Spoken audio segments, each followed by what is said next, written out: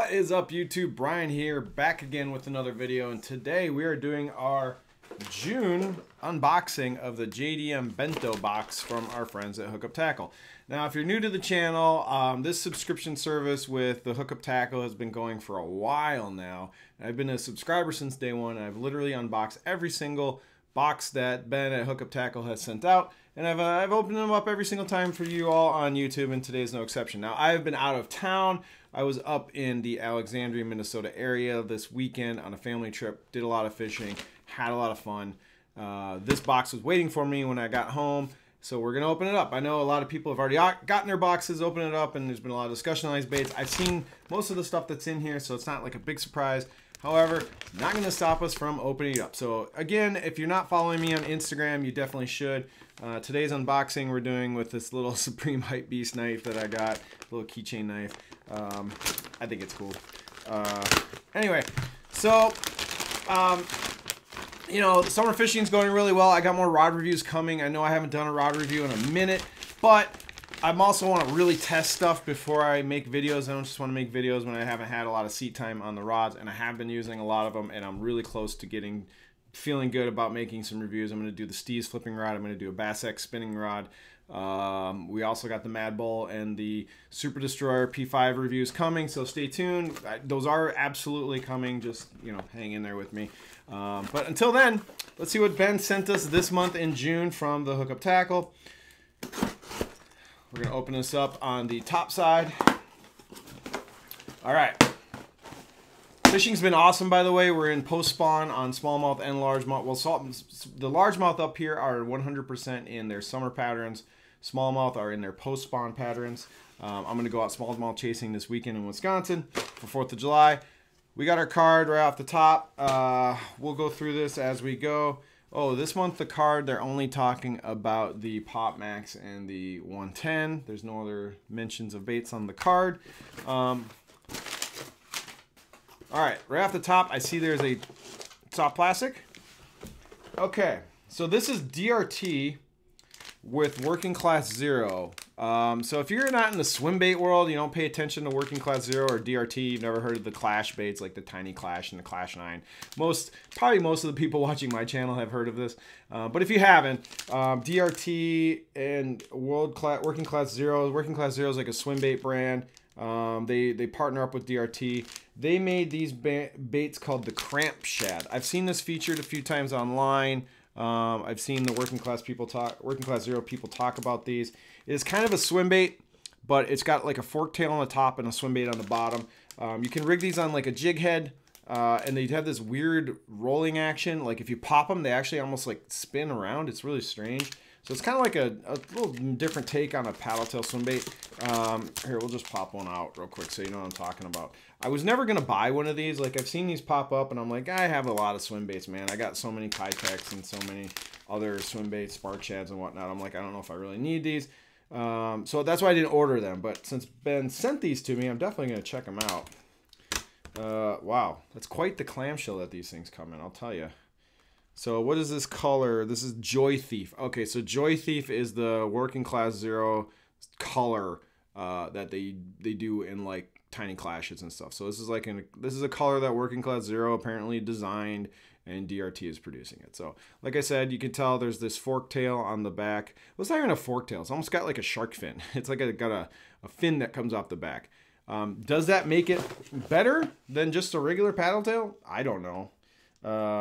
It's interesting. Is it useful? That's a whole nother question. I've never used this bait, so I'm not sure. But anyway, so we got Cramp Shad. I'm guessing there's rigging involved with this in the box. I've seen some mentions of terminal tackle. Sure enough, we got a Depths Midst jig head, M-I-D-S-T. I think I'm saying that right. Midst. These are weedless. That's interesting. 2-aught weedless hooks. So what's interesting is this is going to be for rigging it on the swim baits. I've noticed that when people rig these things, they seem to use really small jig heads, not like a big ½ ounce, or I'm sorry, quarter ounce, like, or 3/8. This is 5 grams. Let's see, head weight.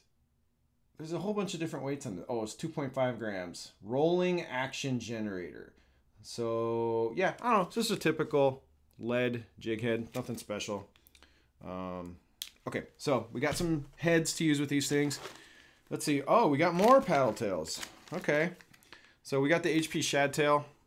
Now the OSP shad tail is slightly different than your regular swim bait, and that I think is because is this the chambered? No, this is not the chambered version. OSP has swim baits that have like is that the HP minnow? Yeah, the HP minnow. Anyway, this is just a regular old little finessey paddle tail, 3.6. So I'm guessing what's cool is these jig heads can definitely go on this thing and the bigger. So you got a big one and a small one. What's interesting is this will absolutely get bit by smallmouth and walleyes up in the North Country here. I could see walleyes inhaling this thing. So if I throw that on this little jig head and I find a school of walleyes, these walleyes will go nuts for this. This is really soft, by the way. Holy cow. Like, look how limp this is. Look how wiggly. Anyway, OSP baits always come just caked in their scent and slime and a lot of salt. I have some cuts on my finger from flipping this weekend, and that salt is already getting into my finger, and I can feel it. The flipping bite has been amazing for largemouth in the last couple of weeks, so I've been flipping really heavy, so that's been fun. All right, we got more OSP in the box. We have the high pitcher. Now, this is not the first time Ben has put an OSP spinnerbait in the bento box. I think this is the second appearance. This is a 1/2 ounce, and I will tell you, the high pitcher, I have another one of these. It gets bit. This is a very effective spinnerbait. I like this a lot better than the Daiwa Steez JDM spinnerbaits. This thing just gets bit. It's got a really great action of water. The wire can actually hold up to like largemouth pike and bigger fish. Doesn't get bent out. So up here in the North Country, sometimes like JDM style light wire spinnerbaits don't do so well because we have big northern pike. Like we're talking 30 to 40 inch northern pike up here. I mean, even small northern pike can really mess up a spinnerbait. But a lot of these like JDM and light wire spinnerbaits don't hold up well to pike. So that's why I kind of avoid them. However, the OSP spinnerbait and the Megabass spinnerbait, the SV3, does really well up here in the North Country as well. Like that's a pretty tough, if you want to go kind of trick JDM spinnerbait, the Megabass one is definitely legit. Anyway, this is the high pitcher. This is the 1/2 ounce. We got double willow blades. I have, like I said, this is not the first time I've thrown one of these. The other OSP high pitcher I have works really well, gets bit. I usually throw a little trailer on the back. Don't need a big trailer for these things.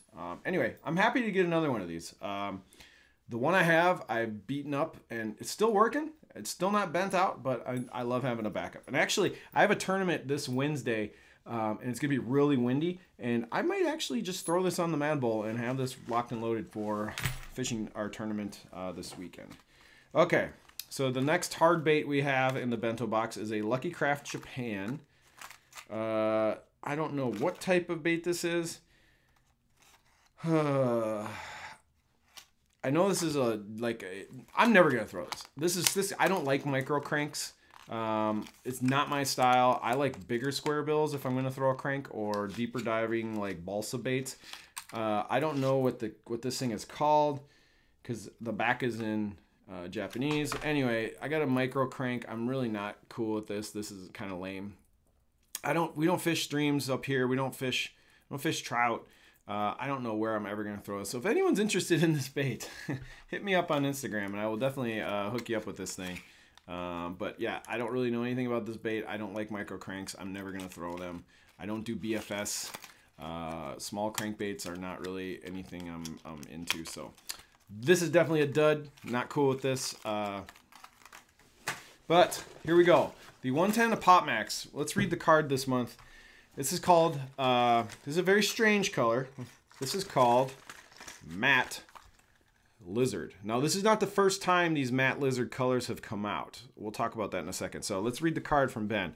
I'm all about balancing the natural with the crazy, and when crazy ends up being a color that is a mega fish catcher, then it's go time. Matte Red Lizard is one of those colors. It's one of the wildest colorations in the Megabass world, and It's all tied in with the lizard skin crackle effect.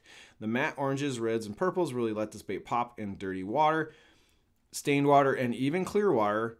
Fish get fired up at. Don't you love when people write bait descriptions and they say it'll work in dark water, like stained water, oh, and in clear water. So basically it works in all water. Why don't you just, I love when people write, I mean, it's not just Ben, but like all bait companies are like, it'll work in dark and stained water, but it'll also work in clear water. So it basically works in water.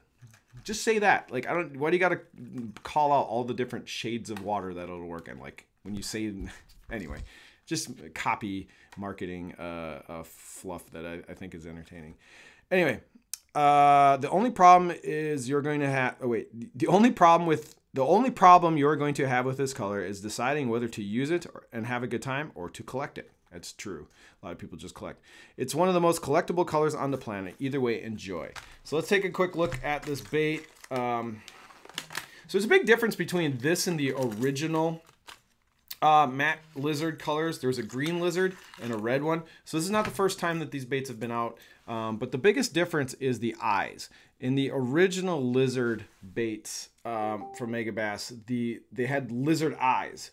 So like it had a really cool dark slitted like snake eye on these things, and these things have just the regular eye, which I think is okay. I mean, I don't really care which eye it has, but if you're gonna do the lizard baits, you should probably, I wish they would have done the lizard eyes. I think it would have been even cooler. But anyway, it's matte, it's not glossy. Let's look at the top. So you got like a pearl blue to a purplish kind of thing going on. Then you got your orange and red, and then you got the cracked red belly. Now, I can see why people won't be super jazzed to throw this color just because it's very strange. In Wisconsin, in smallmouth waters, I definitely think this works. Any kind of reds usually work pretty well.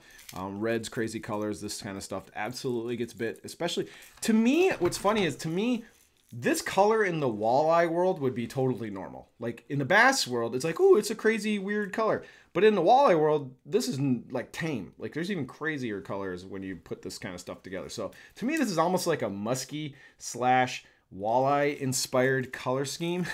And then, you know, all the walleye guys will be like, oh, I have 5 cranks that look like that. Psh, big deal. So anyway, I think the Pop Max though in this bait looks really great. So we're gonna pop that open real quick, take a peek at it.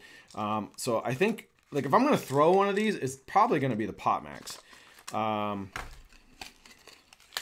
love when the Pop Maxes are hooked into the, okay, so here, this is great. So we got, let's get a good look at this bad boy. So this looks awesome in the Pop Max. You really see a ton of the crackle. Fish are just gonna see that orange, you know, under the water like that. Like that's really cool. They're never gonna see the top of that blue. That's just for us, right? But anyway, I have to say I really dig the Pop Max. I think this is sweet. Like the 110's cool. It's fine. This is rad. If I'm gonna fish, if I'm gonna throw a bait tomorrow, it's probably gonna be the Pop Max. I like it. They gave it the red feather, which is also nice. Anyway, the bento box this month was very swim bait heavy. Now I know, like, when you run these little jig heads with these paddle tails and you fish them really slow on the bottom and you kind of like twitch them, I think that's called like the BWA rig. I mean, it's a paddle tail on a jig head. I mean, why do we got to come up with a zillion names for these rigs? But I'm pretty sure that Ben is going for the BWA rig, like super finesse, little head, light bait, but we also got the bigger size too. And you're supposed to fish these really slow on the bottom, maybe even like vertical fish them, but like hit the bottom and then they just slow rolling back and you kind of twitch and get them to roll a bit. Anyway, I'm going to try it. This weekend, I can definitely throw these for smallies and walleyes when I'm in Wisconsin. The high pitcher, I'm definitely going to probably tie on for a tournament on Wednesday. The only dud in this box is definitely the micro Lucky Craft. I know these are super niche and people like these, but I am not one of them. So because of this bait, I'm going to give this box an 8 out of 10, maybe even a 7.5. I like the spinnerbait, love the Pop Max. I have a million paddle tail swim baits. I don't really need more. We got 2 of them. Maybe it could have diversified a little bit, but I get it. He's trying to find more baits to go with this depths little jig head. So that's cool. I get it. I'll try them. Seems nice. Anyway, that's the unboxing this month. Not my favorite box, but a pretty good one. Just not upper tier, that's for sure. But anyway, Stay tuned. More rod reviews coming. Got some other stuff planned. And if you enjoyed and watched this far into the video, please hit like and subscribe. I would much appreciate it. And until the next one, we'll see you guys soon. Take it easy.